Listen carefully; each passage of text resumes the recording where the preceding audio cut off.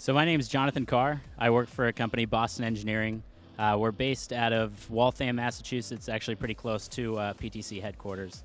And we actually use Windchill ourselves, and we deal with a lot of other companies and help them implement Windchill and then improve some of their processes of their product development systems. And one of the reasons I like Windchill a lot is it adds visibility for the entire organization to a lot of the product development processes.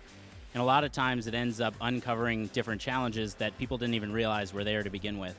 And so one of the arts of Windchill is recognizing both what are the technical challenges and then how, as a company, whose jobs are changing and kind of how that the whole process comes together.